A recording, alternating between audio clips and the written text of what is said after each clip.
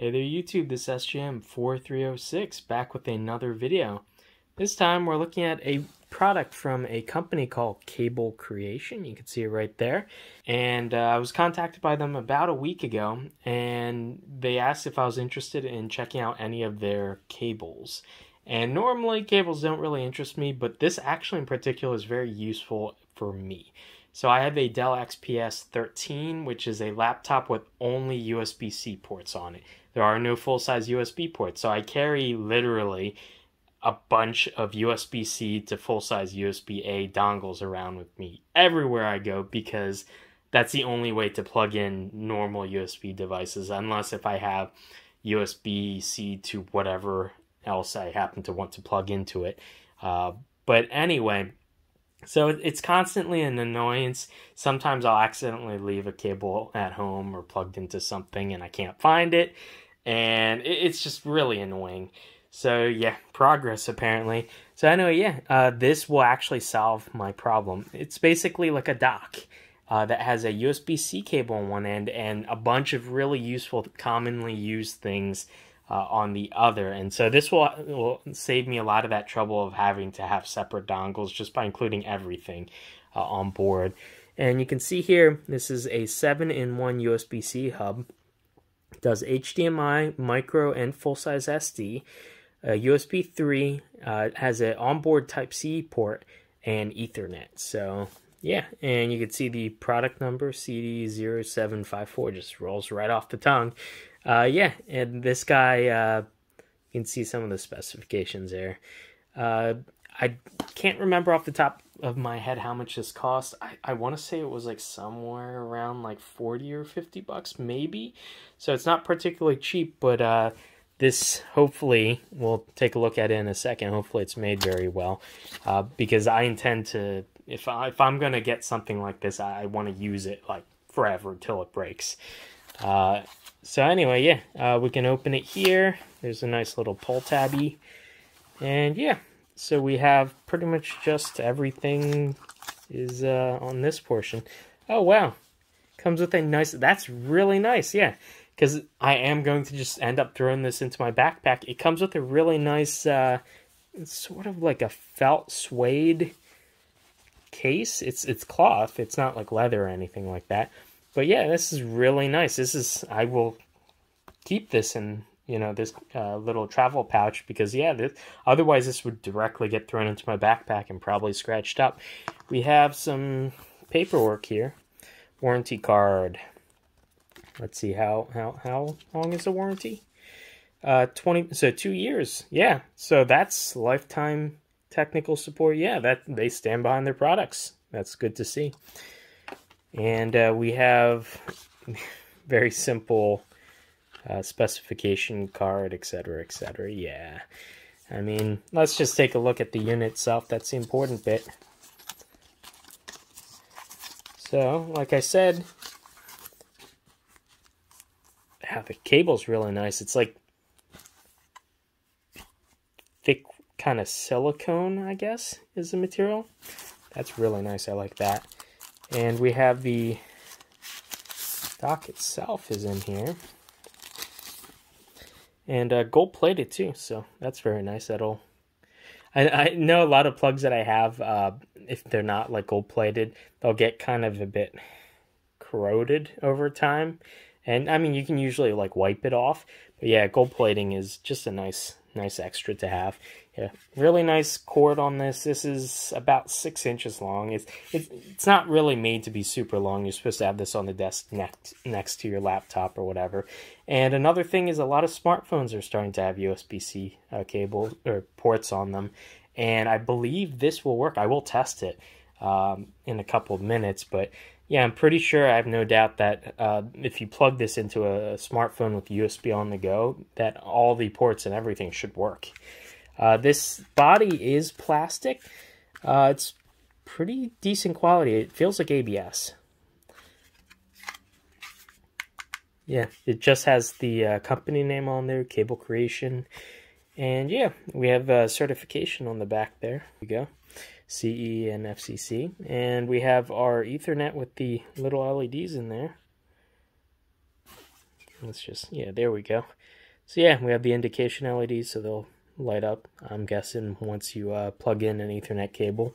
Okay, so here we have USB-C, and it has like a DC power symbol. So I'm guessing that even though I plug this into my laptop, I can actually plug in my power adapter to here, and it'll charge it through the cable too. That's really nice. So I don't have to leave a spare port always plugged into AC. Here we have two 3.0 ports, and if I tilt it, so yeah, if we look in there, you can see the extra contacts on the front, so these are USB 3 ports. We have the micro SD card slot, full size. That's really nice having one or the other. I have a feeling you can't have both populated at once. They're probably just wired in parallel. But yeah, it's nice to have either full size or micro. We have a HDMI port there as well, so we can get video out. That's going to be really nice.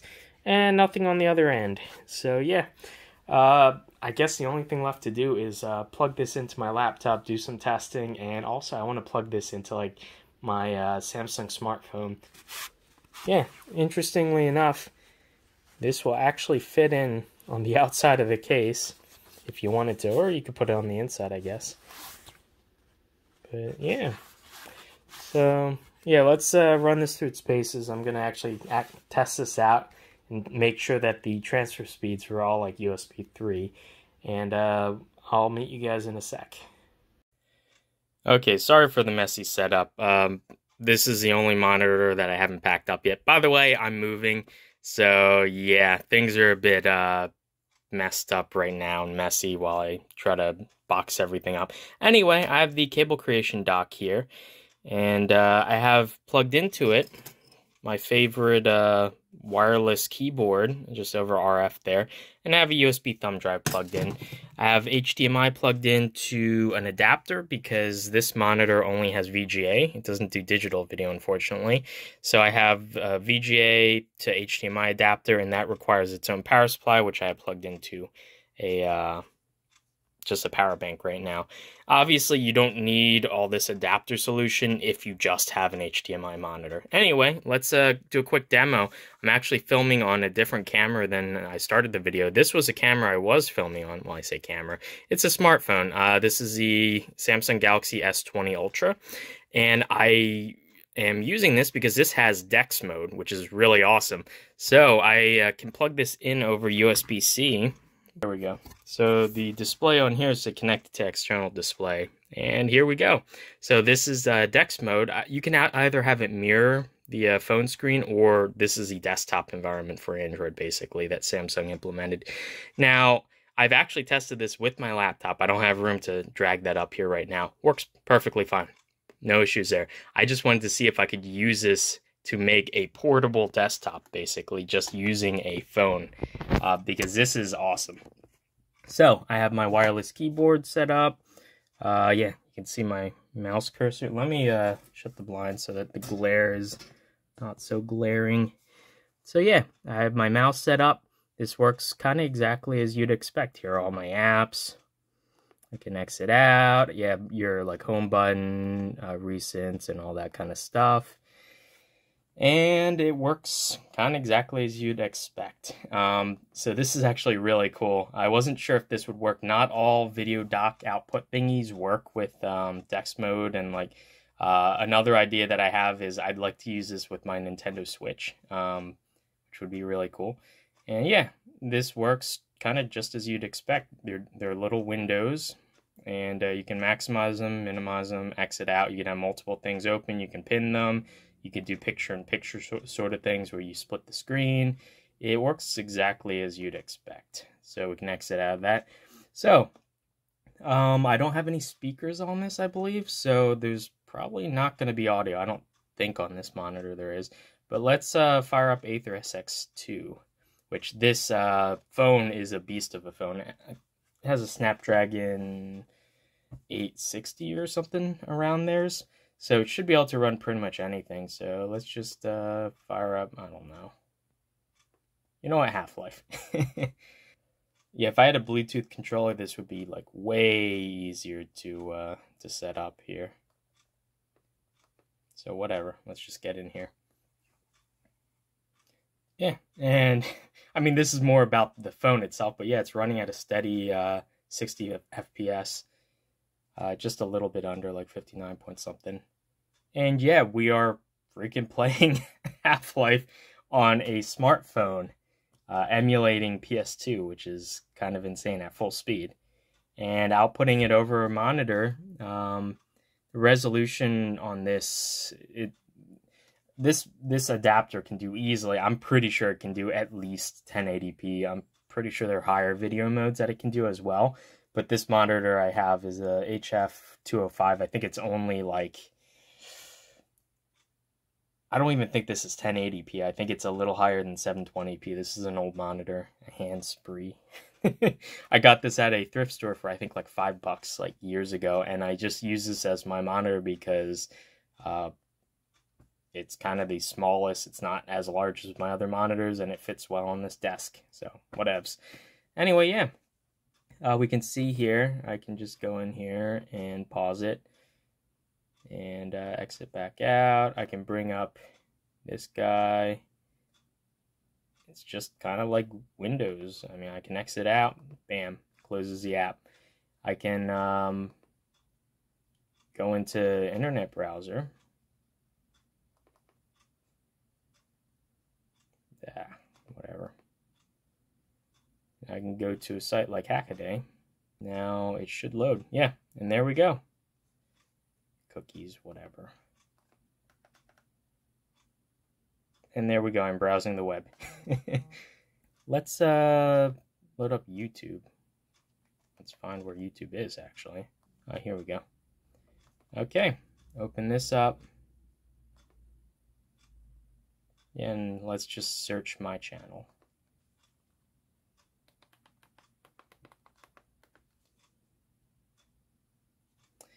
I wonder, just see if audio works. Oh, apparently, okay, I did not expect this. Audio does work. Apparently this does have speakers because it's transmitting the audio over HDMI. Yeah, okay, I forgot.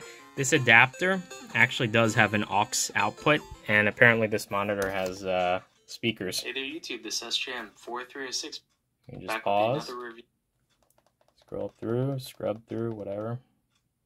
Yeah, that works. And it has audio. Okay, wow. So what do I think of this adapter? Works great. Oh yeah, I forgot to demo.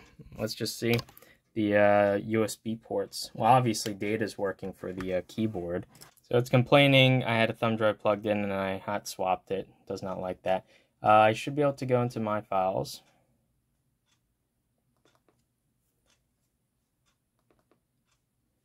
And USB storage 1. I have a 16 gig USB drive plugged in.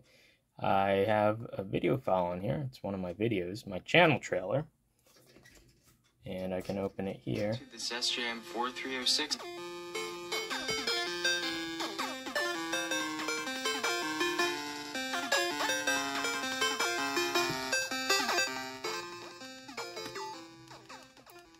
Turn down the audio on that.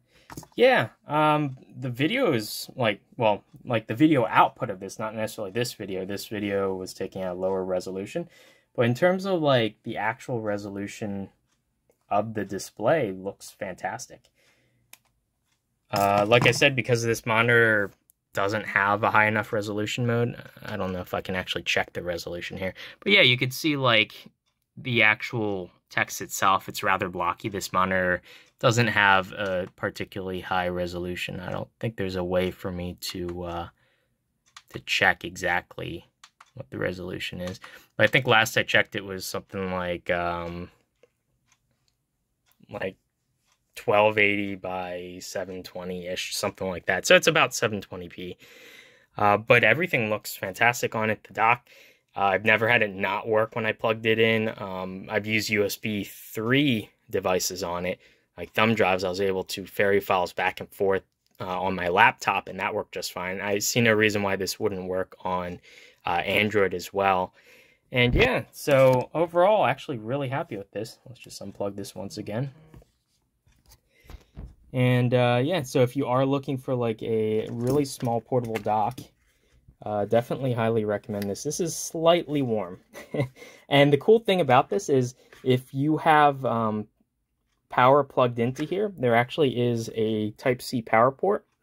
You can plug in your like laptop power supply, and then if you have an Android device plugged in over USB sending video, it'll also charge your phone at the same time that is transmitting the video. It does the same thing with my laptop as well, but one thing I noticed, I have a 45-watt adapter plugged into here, and the laptop reports that it's slow charging for some reason. I'm guessing this device power limits, so it's not able to send the full like whatever 40 or 50 watts through this cable, so it limits the current. So my laptop will slow charge while plugged into this, but I've seen a lot of other docks that won't even charge my laptop at all, so it'll drain the whole time even if you have an AC adapter plugged into this side. But this guy won't. It'll actually charge my laptop, albeit at a slower speed, but I'm fine with that. But on Android, it seems to charge it kind of at a normal rate, because the Android devices like this phone don't seem to consume like a massive amount of power anyway. So yeah, overall, pretty impressed with this. It's really useful having like all these extra ports and stuff that phones don't have, and my laptop, which is a Dell XPS 13, doesn't have a lot of ports on it, only has Type-C ports on it, which drives me nuts because I need a million dongles. But with this, I was able to actually clone one hard drive, one USB hard drive to another, using just this, no other external dongles or docks or whatever. And the transfer speed was decently fast. It was like somewhere like upwards of like 80 megabytes a second or something. But that is not just a function of the chipset in here, but it's also a function of the drive controller that's in whatever adapter and whatever USB case that you're using for your hard drives. But yeah, I'm actually pretty impressed with this. I really like that it comes with a really nice carrying case, which I think is in my backpack downstairs right now. But it's really nice that it comes with that. I just have this shoved into the front pocket, and then I have a bunch of other cables that I might want to use with this, like a short HDMI cable and all this stuff, shoved into the main body of the little like velveteen carrying case it comes with. And that's my everyday carry now. I will be carrying this along with me everywhere I go, because like I said, modern laptops tend to, like really small slimline factor ones, tend to not have a lot of ports anymore, which is kind of sad. But yeah, just buy one of these adapters and you're good to go. It's not ideal having like an extra thing dangling off your laptop, but I think it's better, honestly, than having a bunch of separate dongles for each of these functions. This combines everything into one, and you'll save a little bit money too, because you're not buying 8 dongles. You're just buying this one that'll do Ethernet, HDMI, SD card reader, 2 USB 3.0 ports, and power delivery input to whatever device you plug in there. Anyway, once again, huge thanks to CableCreation for sending this guy in for review. This is definitely highly recommended if you're like a road warrior like me and you travel around a lot with like portable phones that can do video output and or laptops. Definitely give these a check out. They have this available, I believe, in 2 colors, a lighter color like a silver or white, I believe, and the black one that I have. And they have a bunch of other different models. If you don't need the Ethernet, you can get a model of this without the Ethernet that's a little bit cheaper, and et cetera, et cetera. Some of them have, you know, different number of ports and whatnot. So anyway, yeah, hopefully you guys enjoyed this video, and I'll see you in the next one. Bye.